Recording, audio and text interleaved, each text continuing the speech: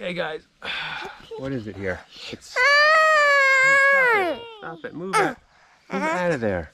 It's Sunday morning, and it's time to finally leave Roanoke. Or, we're not quite in Roanoke, but Roanoke area. Look, get out of there. All right, I'll have to come up here. Okay. Anyway, so we're gonna leave. This morning. We got about 4 hours or so of driving to the West Virginia-Ohio border. We'll stay one night, and then tomorrow morning we've got to drive another 3 or so hours to Jackson Center, to the Airstream Factory, where we're gonna spend a few days. So, yep, that's it.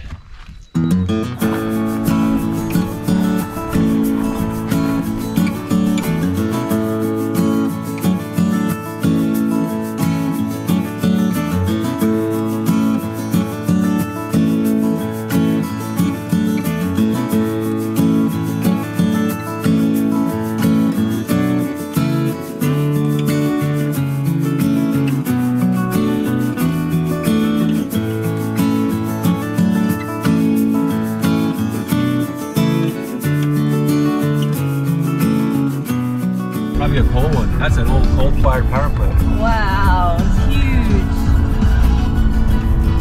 Not anymore though. Wild and wonderful West Virginia. The Golden House. It's a gold house. That's the capital of West Virginia. We're in Charleston here, guys. Charleston? Did we come by the Golden Capitol? Yeah, it's the Capitol building. Capitol building. That's where they make laws and stuff.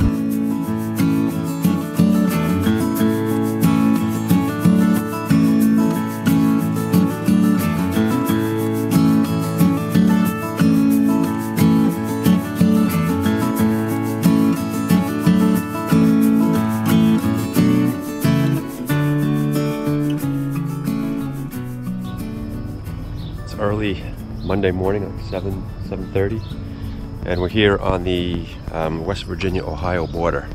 So we drove here last night from Roanoke.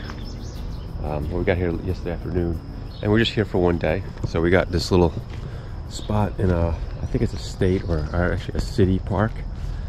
It's got full hookups, although I only got the electric plugged in because we're here just for one day.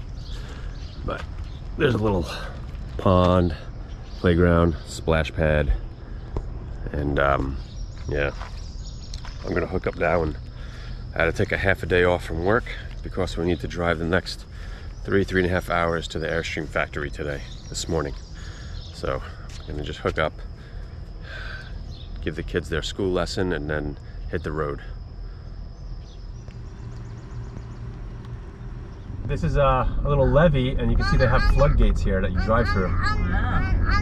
So there's the levee, like that big earth berm. And then see this wall here? This is look, this is a floodgate. They can close these floodgates for when the river rises. Wow. Yeah. The Ohio River's up here, so.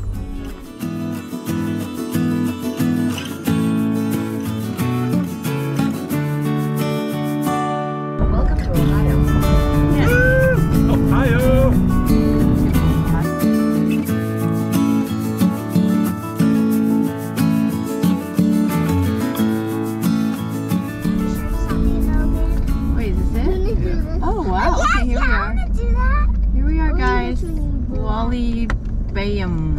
Boulevard. Wait, is this what is this? The service center right there. There's an Airstream service center, Olivia. Look. I'm just gonna go park in the thing, I think. What's this? I guess. Is this it? No. It's up. No, it's up here. Oh, look at On this. the map, it's up here. You ever seen one of so these many Airstreams, circular ones here. See? Let me You just pull in one of these. Attention Terraport guests. They have this little Terraport with 3 circles of 8 spots each. You can see here, and you just pull into any one of them. You can stay here. So.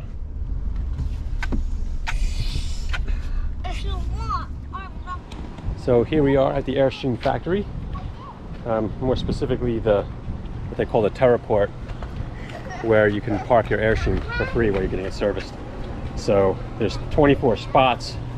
Basically, they're arranged in 3 circles with 8 spots to a circle, and you can just back in, and you get all your hookups. If anyone's curious, the way it works here is, so we got here, it's Monday, and our service is tomorrow morning starting at 7 a.m. So at 7 a.m. we have to have everything disconnected from the trailer. the chocks out, the power cord and everything off. They will come at 7 a.m. with a forklift and tow the Airstream from the spot here to one of the service bays, which are right here. Then I go into a waiting room over there where they have a lot of cool Airstream paraphernalia that you can buy and other stuff. But after about 45 minutes, a tech will come out apparently and then talk to me about what they found, or what it's going to take to fix whatever we're looking to get fixed. And then we have to leave, and we just leave the Airstream there. And they work on it all day, and then around 4 p.m. they'll bring it back to this spot here. So during the day we have to just go somewhere else. I mean, we could stay in the waiting room, but what we did is we rented a little cabin at a KOA, the same KOA we're going to be staying at in a couple of days when the work here is done. They have like a little cabin with no bathroom and stuff, but at least I can work in there. It's got air conditioning. So we'll go there for the day and then come back. And then for us, the main things we're getting fixed here, number one is the door. And you can see our door here. Here it is kind of shut, flush. Look how much it comes out up here. And so it's just, you gotta really slam it. So that's number one we gotta fix. And then there's a bunch of other little things, like some cabinets that are loose. The fan over the range doesn't really work. Sometimes the fresh water tank gets filled up when you're hooked up to city water. What that means is there's like a backflow preventer valve for when you use the tank versus the city water, and it probably just leaks sometimes, or it gets stuck open. They're gonna have them look at the bumper, which is bent, but I don't know if we're really gonna fix that. And we'll see what else I can dig up while we're doing here. I'm debating whether to get new tires, but I probably won't. I mean, our tires are pretty good. It's just the only reason why I would get new tires now is full timing and all. It's so hard for us to get service appointments. It's so hard to bring the Airstream somewhere when we got to live in it. So even if the tires only have 6 months or a year left or whatever, if it's convenient to do it now, then maybe I'll do it now, but I don't think I will, but we'll see. Anyway, oh, the other thing is the factory tours are closed until September because of COVID. So we're super bummed about that. I would have loved to go on into the factories, but oh well. That's the tractor. That there is the tractor they use to move the Airstreams.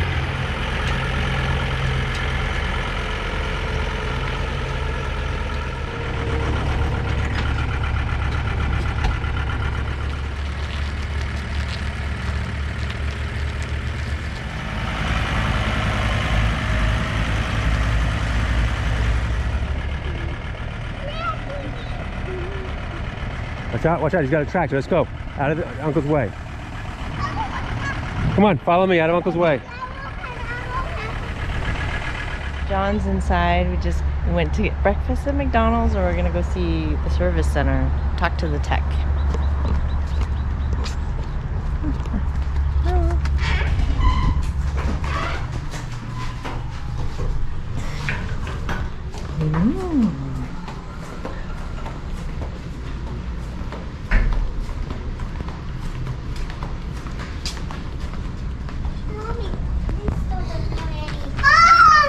What's that?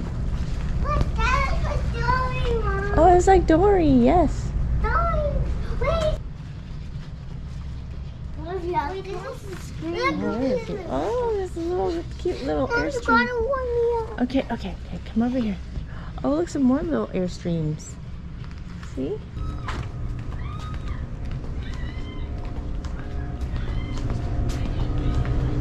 What you doing? I'm working for the man, because the man keeps me down. Hear that, Sean? Cool little Airstream desk. No, go ahead. Airstream paraphernalia. We got Airstream water bottles, Airstream books, Airstream filters, stickers, hats. We should get this for Tutu. See? She'd love that. Okay, Kelly, let's get it. Let's see.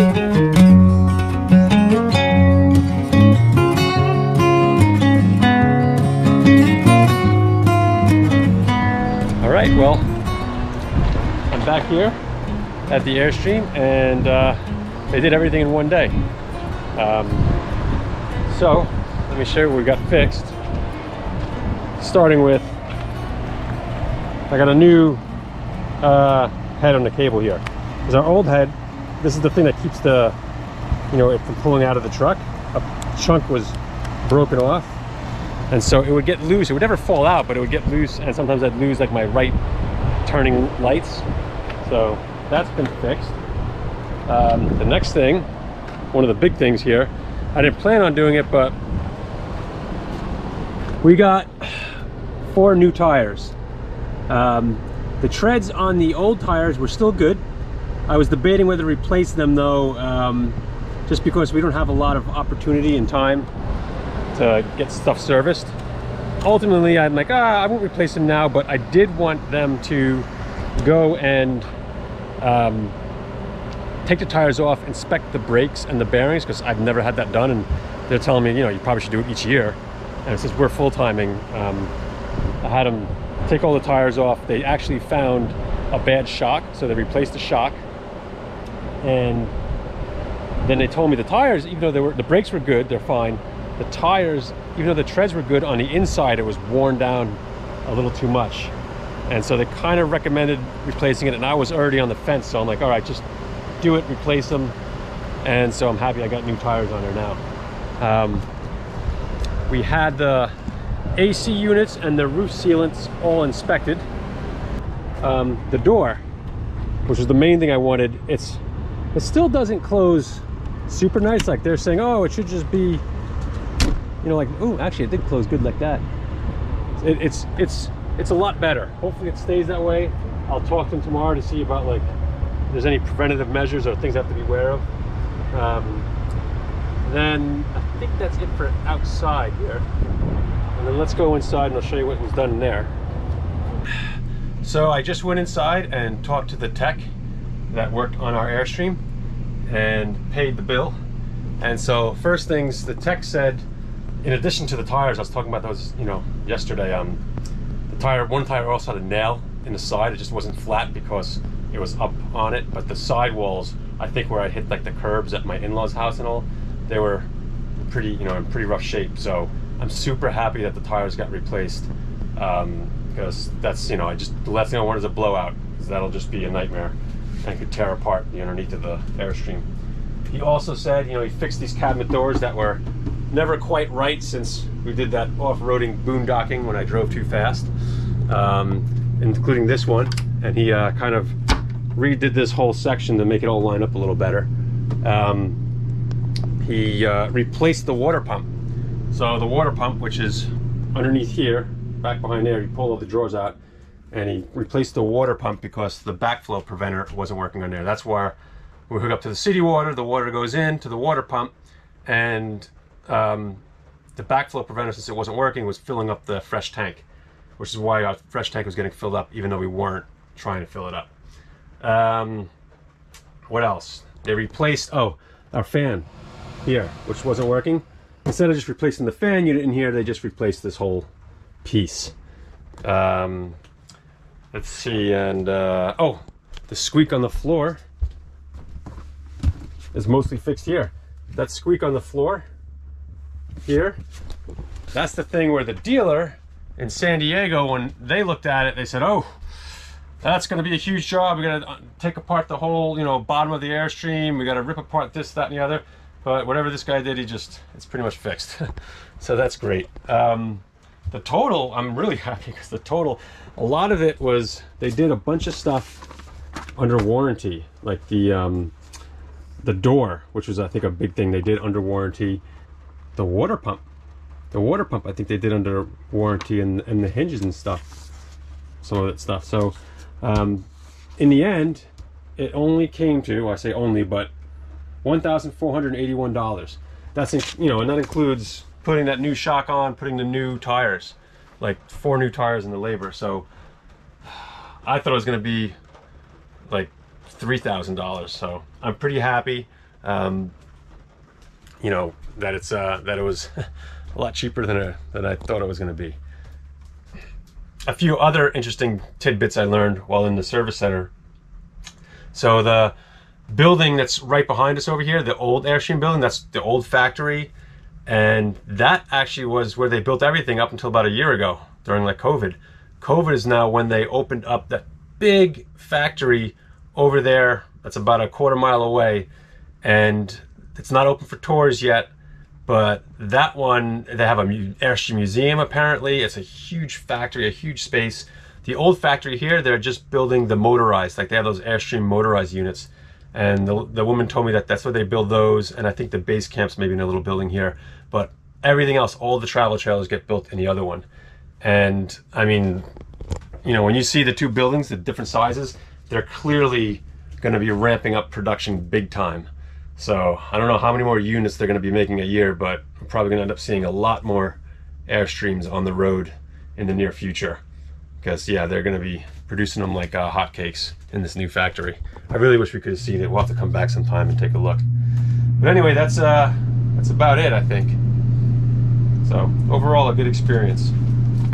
And Jess picked up some Airstream paraphernalia. We got, oh, show us our new Christmas ornament, Logan. That's for our tree and Ben. Yep, this is for our Christmas tree. Look at this cool little. It looks like us in Steamboat Airstream. Springs. Yeah, our Airstream Christmas ornament. Then we got a present from my mom.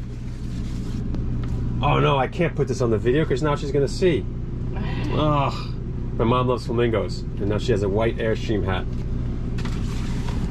Forget you saw that, Mom. It's gonna be a birthday or Christmas present. They give out free little pens. Oh yeah, we got our free little, Airstream pens. And then I also got my hinges, right? Oh Where's yeah. my hinges? Where is it? In here? Oh, over here. Did you tell them I what picked up they did to the doors? Yeah, I picked up a few extra hinges in case I go off-roading again too fast. All right.